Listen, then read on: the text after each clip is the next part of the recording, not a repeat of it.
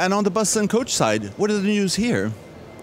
The big news here is this vehicle. It's the Scania Citywide in a hybrid execution.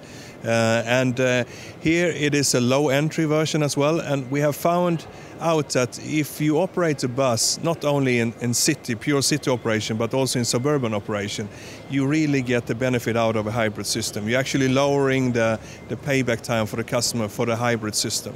And this hybrid will also be able to run on biodiesel 100%. And if you combine hybrid and biodiesel, you really get a fantastic reduction of CO2 that is sort of mind-blowing.